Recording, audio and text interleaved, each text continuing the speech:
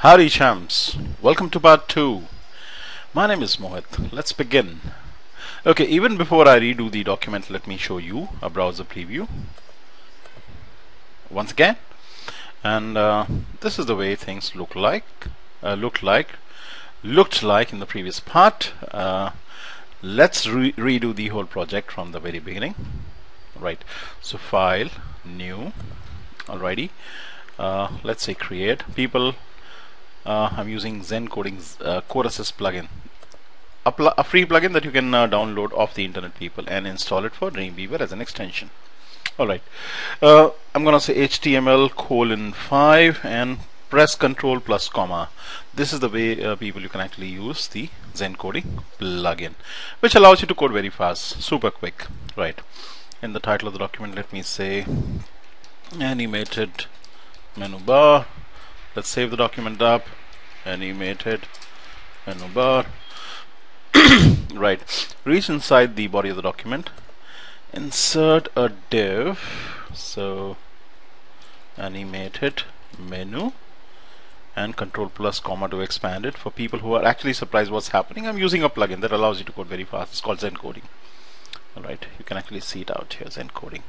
This option won't be available with you unless and until you actually search for it, install it. It's absolutely free. Take it off the internet. Zen Coding. Alright. Next up, people, what I'm gonna do is I'm gonna insert a UL list, an unordered list. Again, I'm gonna depend on Zen Coding. I'm gonna say UL containing li. How many li's? 4 of them that actually in turn contain the A tag or the anchor tag.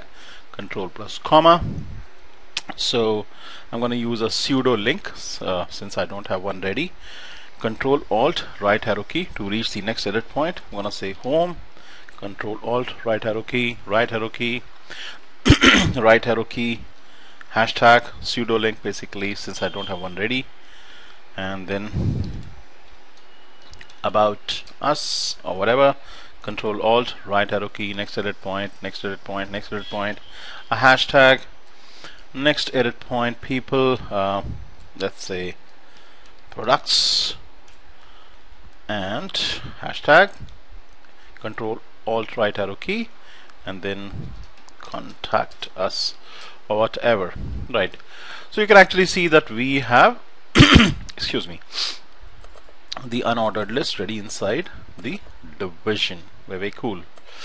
Alrighty, next up, people, what I'm gonna do is I'm gonna click out here where it says li and click on this plus button to launch the new Css rule dialog box. It's going to be a compound rule and it's going to be an internal rule too. Okay, targeting li within ul within animated menu id. Righto, let's say okay and ensure that the float is set to a left. At the same time, go to the list category, make sure list style type is going to be none, so that's going to take care of the bullets. Bullets are no longer gonna show. So there are no bullets now and it's all floated left, rubbing shoulders with each other. Very cool. Okay, next click out here where it says href and click on the plus button, people. This time I'm gonna target a within li within ul within animated menu id. Okay, again internal compound rule. Let's say okay. Internal rules are rules that are in the head of the document, people. Opening closing style tags with the type set to text CSS. Okay, let's say font family Georgia, font size 140%. Okay, I don't want any underline. Very cool. I would want the text color to be white. Sorry, for all my links should be white. The background color should be 333. Alright, I don't want my anchor tags to be inline, but instead block level elements. Block level elements start to honor the width and the height, and hence I'm gonna give it let's say a width of 150, a height of let's say 50 px. Alright, at the same time, let's say a solid thin border of this color. Righto, and let's see the changes. Okay, let's take up a browser preview. Alrighty, this is the way things look like right now. I'm going to improve the position of the text. That's the only thing that I need to change. I'm going to double click on the rule to go back to the rule and edit it. I'm going to keep the line height the same as the height of the menu. That's going to center the text vertically. As you can very clearly see out here, it's shifted. Okay, earlier this is the way it actually was, at the top. Now the trick is to keep the line height the same as the height of the menu. It will shift down. Okay, in fact I didn't want an underline, I'm sorry. Underline taken away. Go to the block category and text align. Make sure it's centered, so the text will center itself. Let's save the changes up, bring up the browser, refresh the browser, and this is the way the menu bar looks like right now. Okay, let's check the border out. Let's keep it rich. Just gives you a 3D effect. Okay, things sorted. Let's move ahead. Okay, next people, make sure that you click on href once again. Click on this plus button. This time I'm gonna create a hover state for my links. So targeting A with an li with an ul with an animated menu ID. Again, internal compound rule. I'm gonna say okay. Okay, in the hover state, people, I'm not gonna make any changes out here in the dialog box. I'm gonna hand code it. So let me get inside the opening closing style tags and finish off this rule by hand coding. Alright, I'm going to use the box shadow property again without vendor prefixes. People, check if you actually need vendor prefixes for old browsers like dash webkit dash for Chrome and Safari, dash moz dash for Mozilla. You actually need it only for the older browsers, people. Dash ms dash for IE and dash o dash for Opera. But since I'm using the the most updated browsers, I don't need to use the vendor prefixes, and for simplicity's sake also I'm actually skipping it, but you might need to do that. So check on the compatibility of the older browsers and accordingly use the vendor prefixes dash dash o dash dash ms dash dash webkit dash for Chrome and Safari and dash ms dash for IE. You can do the compatibility check yourself online. Okay, so a box shadow, people, and of what color? Okay, first the shift along the x and the y axis. Along the x axis, no shift. Along the y axis, 10px of shift, vertically downwards. And the color, let's say saddle brown. Okay, at this point, let me press F12, take up a browser preview. See, as I hover, you see some box shadows actually thrown outside. If I want it inside, people just need to include the inset keyword after the color. Inset.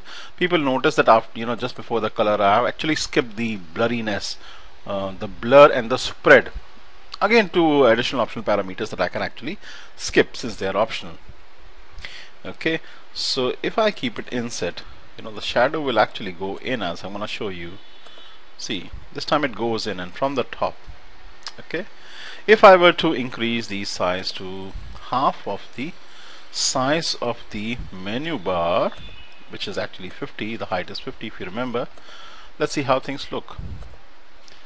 Okay, this is half of the menu bar covered, and then if I just put a comma, again say 0, and this time say minus 25 px, shift along the y-axis. Okay, shift along the x-axis 0, y-axis 25, basically the length of the shadow, people. And then the color, how about chocolate? Again inset and F12 to preview things up in the browser, and notice how things look like right now. I'm almost done, people. All I need to do is I need to go out here, okay, in this rule which is for the A tag but not in the hover state, okay, and use the transition property. Again, I'm not using vendor prefixes, people. Dash webkit dash for Chrome and Safari, dash moz dash dash o dash dash ms dash. Use only if needed, but most modern contemporary browsers won't need them. Okay, so transition of the box shadow over, let's say 0.5 seconds, half a second. F12 preview things up. see the way the animation actually happens. Very cool. And if let's say I copy this much into the next rule, make a change out here. Okay, so we'll have a dual speed animation going this time. It opens and closes at a different rate this time. If you notice, it closes a little slower. Alrighty, very cool. And next up, people, if I were to just use one single inset shadow and not use dual shadows, I can do like this, and instead of saying 25, let's say 50px. Okay, F12 to preview things up. So you will just have one shadow going from the top, and instead if I make it -50, it will go from the bottom.